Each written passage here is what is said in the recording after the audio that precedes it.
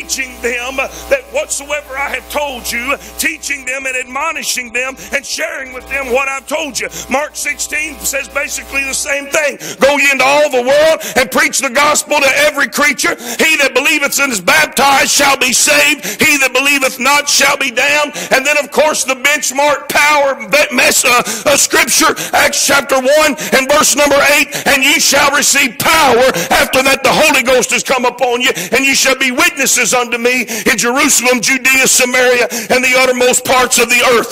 I've got something gnawing at my mind and something that's working on my head when I realize we cannot be a witness without the Holy Ghost. We got to have the Spirit of God in order for us to be a witness. And I want to tell you something else. There ain't enough devil out there in the world. There ain't enough debauchery and immorality to stand against a pure witness of the baptism of the Holy Ghost. We have just as much power and just as much authority in the world that we live in today as they did when the Holy Ghost first fell.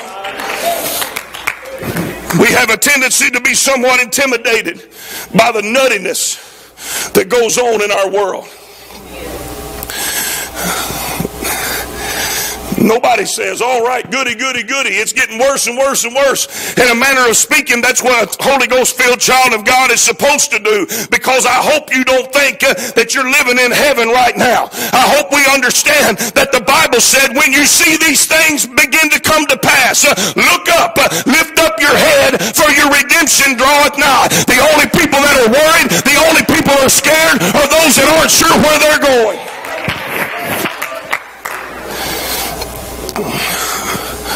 I said the only people that are worried and the only people that are scared are the ones that ain't sure where they're going.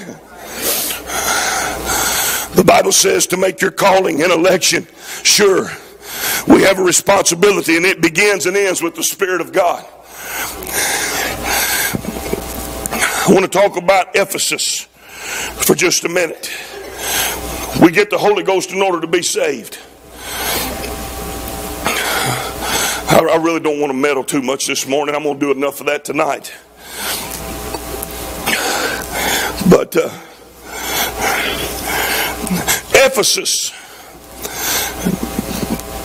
a powerful epistle, the book of Ephesus, a letter written in the book of Revelation, chapter number 3, I believe it is, to the church at Ephesus, who had doctrinally correct, but they had fallen out of love with the Lord. They were more in love with being right than they were in love with Jesus. Can I get an amen? I'm going to talk about some characteristics of Ephesus. One of the 7 wonders of the ancient world was at Ephesus, the temple of Diana or Artemis. There was anywhere, people try to guess Ephesus is no longer there, and it's just the ruins that they are able to have excavated and make a good estimate. But anywhere from 33,000 to 178,000 people were estimated to live in Ephesus. One particular archaeologist even estimated as high as 225,000 people lived in Ephesus.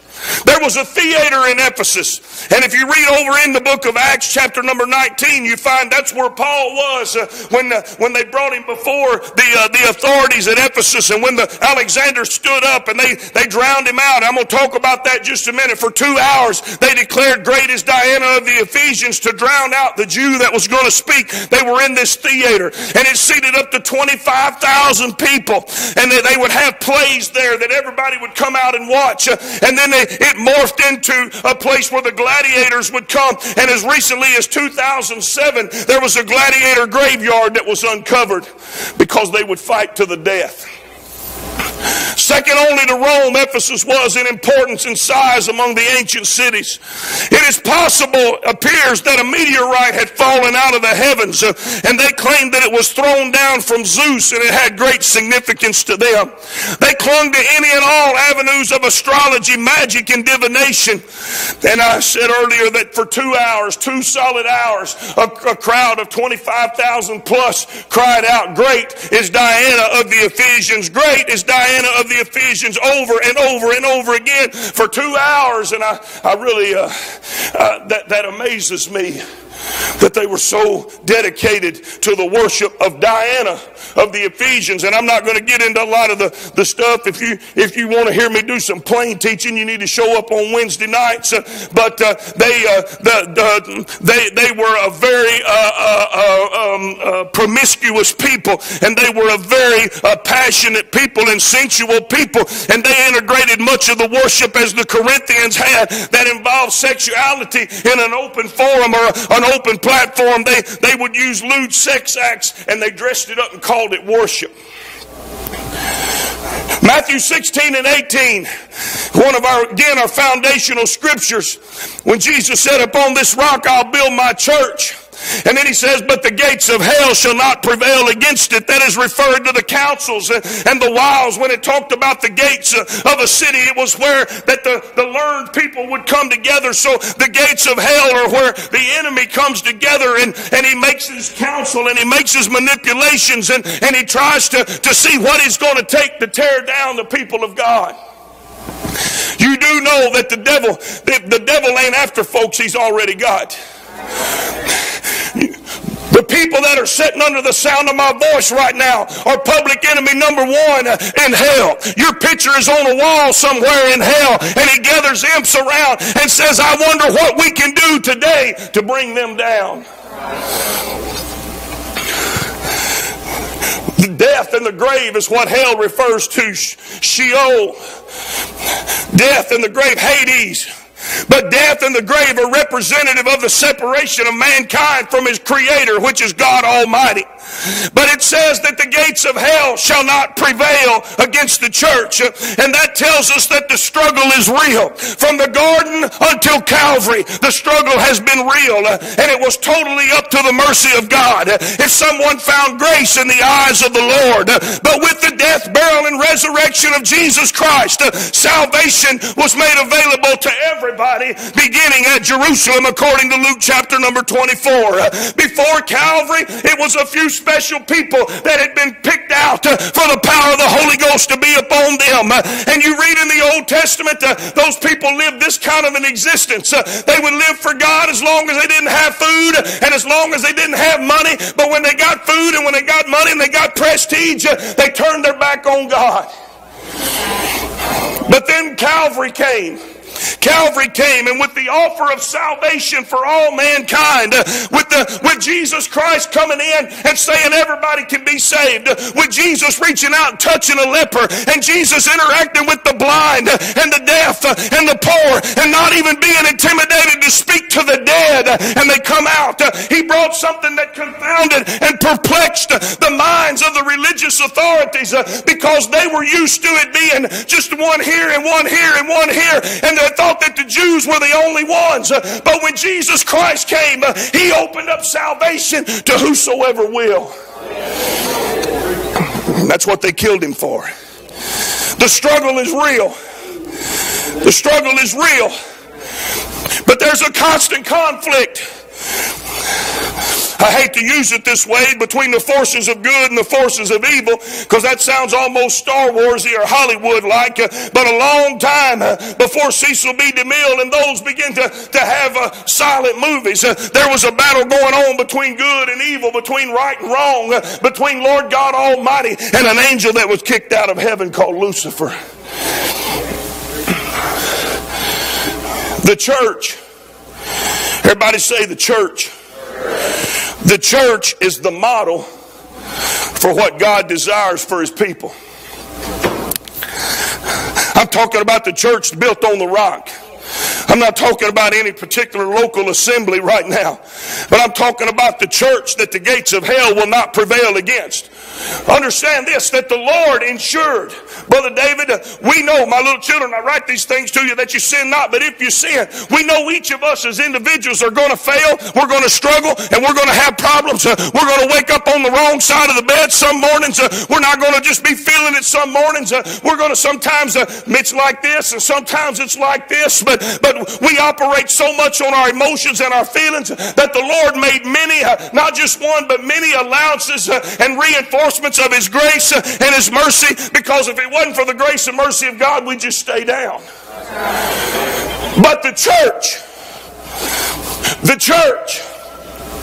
I said the church is assured of being victorious. It is the church that is assured of being victorious, of being winning, on the winning side. It is the church that we've got to make sure that we stay in, that we keep ourselves submitted to. It's not this flesh, but it is the church of the living God, the ecclesia, the called out, the separated people that God has appointed for a particular thing, and that's to help save the world.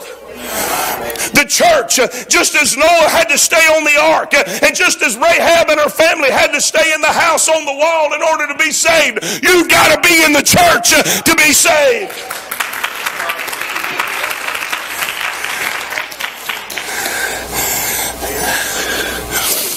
And the church is the only place. The only place. I could come in this congregation right now, and I make no claims to be a prophet. No claims at all. Matter of fact, that scares me a little bit. You ought to be scared too.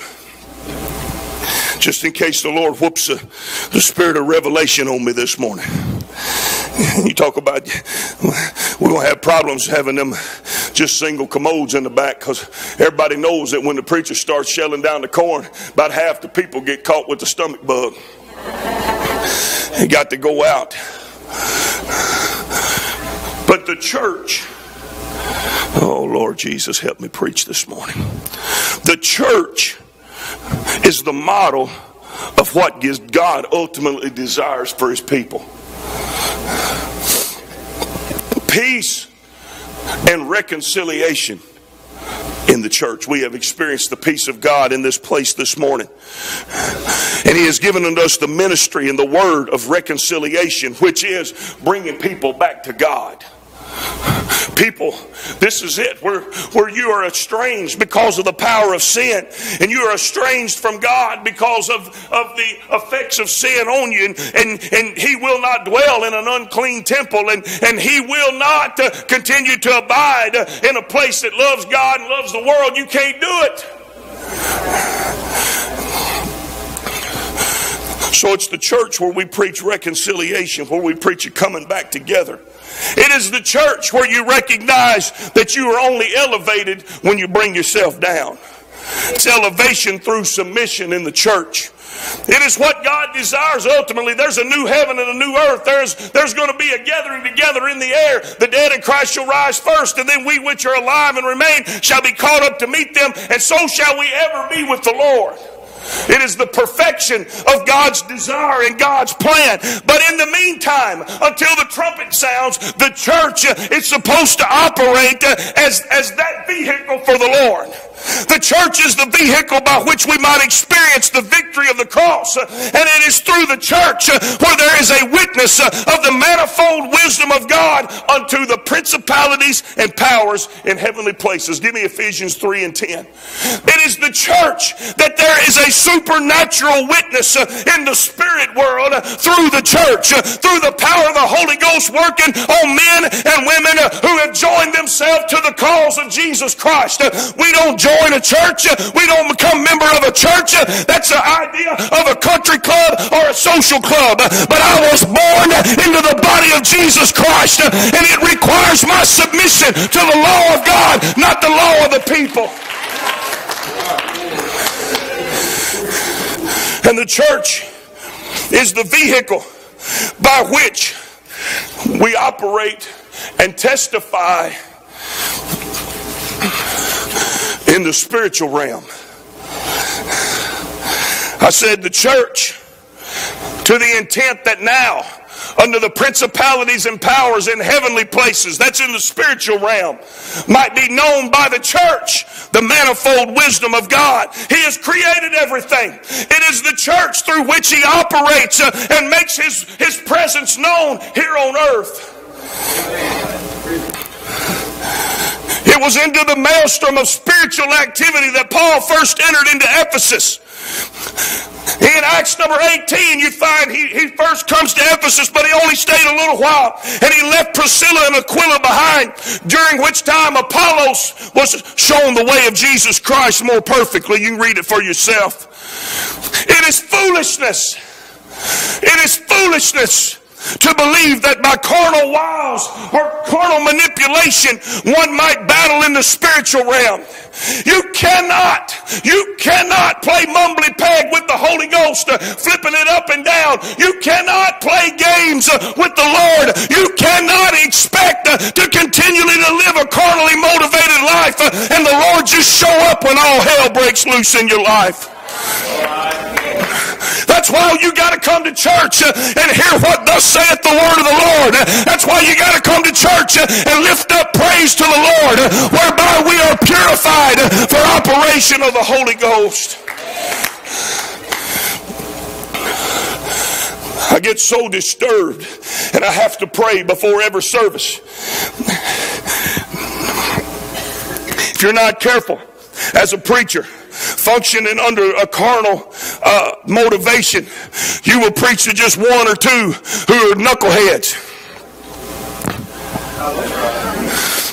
But I pray to be able to preach under the authority of the Holy Ghost and for us to recognize that you cannot keep living like the world, acting like the world, and bless God, talking like the world, and still represent Jesus Christ.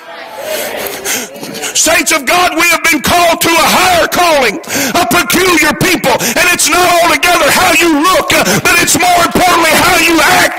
We are representing Jesus. It is here in the world where our actions and our allowing the Holy Ghost to work through us does not just minister to the men and women that are around us, but according to the Word of God, it is our allowing the Holy Ghost to work through us that ministers in the spiritual realm. You say, what in the world's that got to do with me? I was hoping you'd ask. When something's going wrong in our life, when something's going wrong and we're struggling, I don't care if it's financially, I don't care if it's spiritually, emotionally, relationally, however it is, we like to find somebody to blame. We got to find somebody to blame. I said this, I think maybe Wednesday night, maybe last Sunday night, I don't remember. But you can rest assured, if somebody's attacking you, there's something going on inside of them. And you're the face.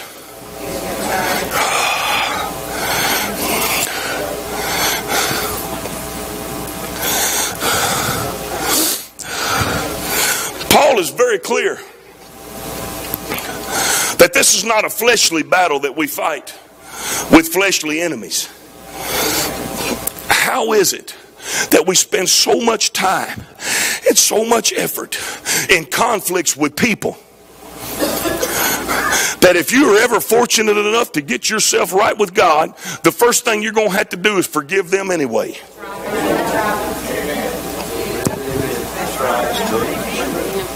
Say, well, I'm going to get right with God, but I ain't going to forgive them. Too bad. Go get your party on. Go do everything in the world that you want to do, because if you won't forgive, you can't be forgiven. But the problem is your battle is not against flesh and blood. Think about it. Think about it. How many of you have read the Old Testament through before?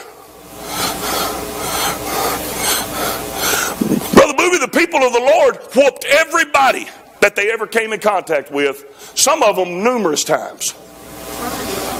Everybody. But you know something, Brother Robbie? They always ended up serving them again. Think about Syria. Think about the Syrians. They came against them. Think about the Philistines. There was one particular time when Israel was living in sin and the Ark of the Covenant showed up and all of Israel just went to nuts, hooping and hollering and yelling, and the Philistines said, oh no, the Ark is back in their camp, we're beat. And then they went out of battle, whooped Israel, and took the Ark. Here he explains what I'm talking about. Things that are going on in the spiritual realm. Because you think all this stuff you're battling with and all these problems you're battling with is just the flesh. But I come to tell you it's the spirit. because the Philistines took the Ark of the Covenant and they took it captive, and they took it to the room where their god Dagon was.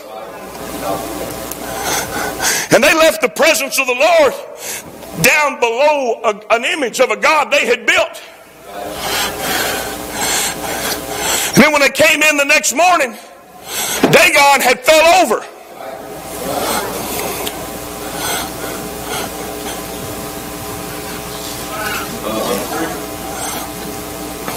Then they set it back up.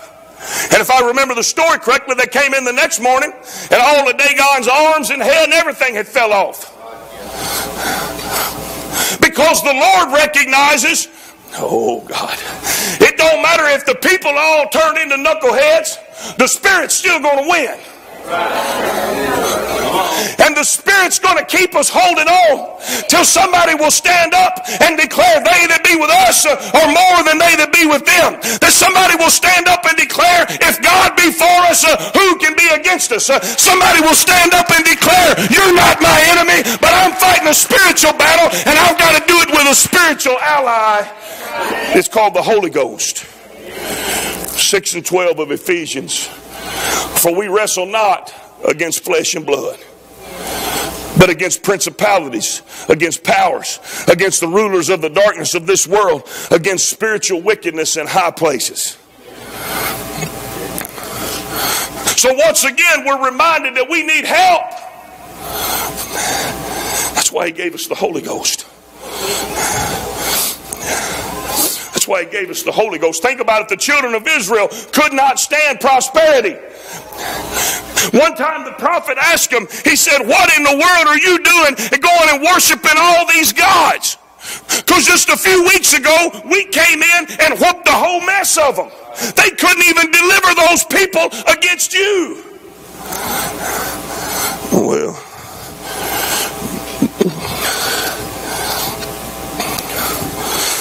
so our battle is not against flesh and blood, but it's against spiritual things. And to fight a spiritual battle, you got to fight with spiritual weapons. Therefore, once again, we need some help. Enter the Spirit. Here comes the Spirit of God. And upon Paul's return to Ephesus, remember Ephesus is the supernatural capital. They are so enamored and they are so blessed because a rock fell out of the sky somewhere and declared them as special supernatural people.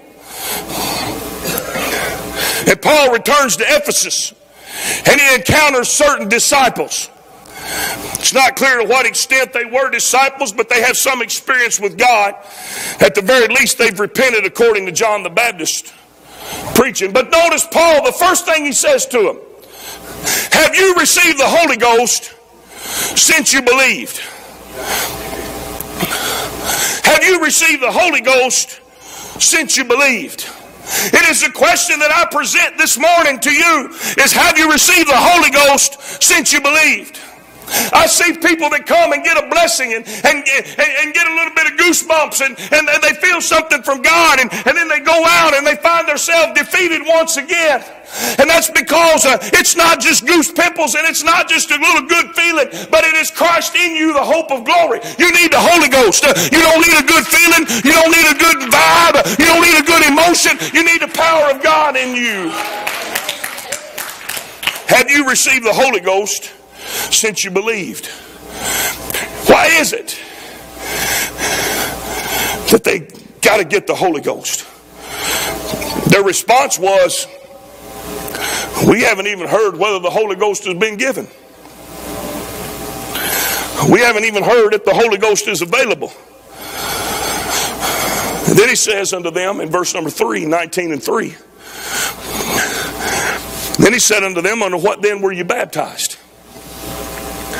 And they said, unto John's baptism. Verse number 4. Then said Paul, John verily baptized with the baptism of repentance, saying unto the people that they should believe on him which should come after him, that is, on Christ Jesus.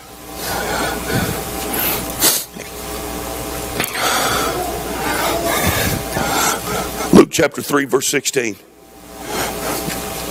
John answered, saying unto them all, I indeed baptize you with water. But there's one mightier than I cometh, the latchet of whose shoes I am not worthy to unloose. He shall baptize you with the Holy Ghost and with fire. It was a reminder. These people had believed John the Baptist, but they had continued to live their life knowing all that they knew, which was the baptism of John, the baptism under repentance. And when the Apostle Paul saw them, he asked them the most important question that has to do with salvation or being a witness is, have you received the Holy Ghost since you believed? He reminded them that John the Baptist was continually, he never, Brother David, said that his way was the way. He said, my way is to prepare the way of the Lord. Believe and be baptized according to repentance. It's a turnaround. It is a change. But it's not what you're looking for. There's coming one after me who's mightier than I. He shall baptize you with the Holy Ghost and with fire. Verse number 5. When they heard this, they were baptized in the name of the Lord Jesus. And verse 6. And when Paul laid his hands upon them, the Holy Ghost came on them, and they spake with tongues and prophesied. It's not an added blessing. It's not just for special people, but it is the power of God unto salvation. We do not have to be ashamed. We don't need to back down. We don't need to try to get a shortcut. We don't need to try to find an easier way. The world is crazy and getting crazier by the minute. And the only way that we're going to be able to stand up in the face of this world is through the influence of the Holy Ghost.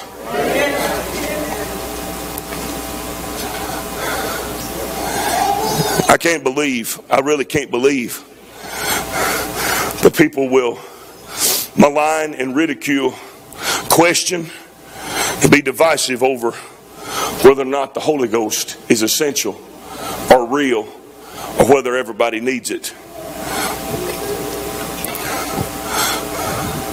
But they're going to continue to do it, saints of God, until they see in us something that they need to have. I read this week, it's a very small thing. The fact that it ever even came up is mind-blowing to me. But in Canada, yesterday or the day before yesterday, the Supreme Court of Canada removed some of the prohibitions on having sexual relations with animals.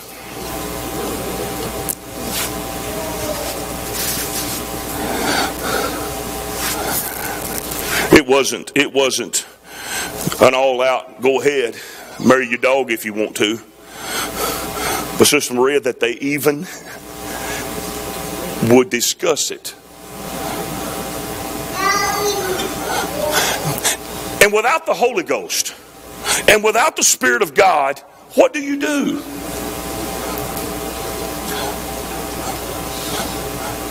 It's the Spirit of God that reminds us, ye are of God, little children, and have overcome them, because greater is He that is in you than he that's in the world. Why is it that that's not the message that we're getting? Why is it that we act as if the world is so great and we're just some little peons trying to hold on till the Lord gets us out of here or we die first? We have the Spirit of God. Romans 8:16, the Spirit itself beareth witness with our spirit that we are the children of God. John 14:17, 18, and 19, even the Spirit of truth, whom the world cannot receive. God have mercy.